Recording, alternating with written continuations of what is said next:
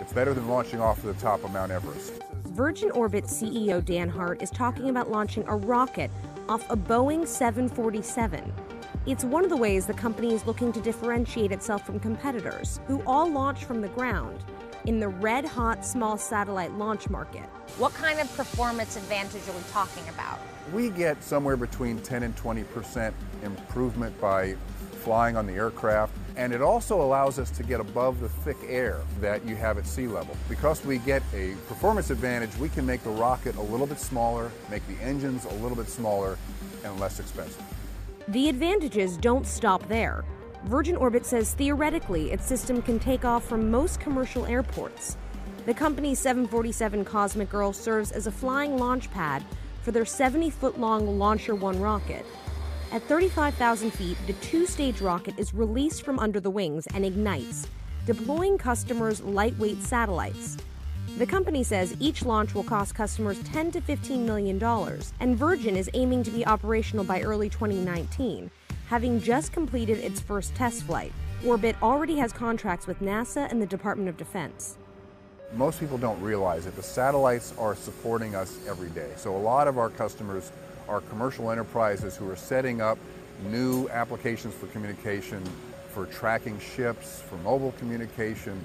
Why did you want to get into the small sat space? It's very expensive today to put satellites into space, and you have to wait for sometimes 6 months, a year, before you get a slot on a big rocket to get them up there. So we thought that if we could take it up to 35,000 feet, drop the rocket, and then fire it off into space, we'd have a lot of advantages over any competitors.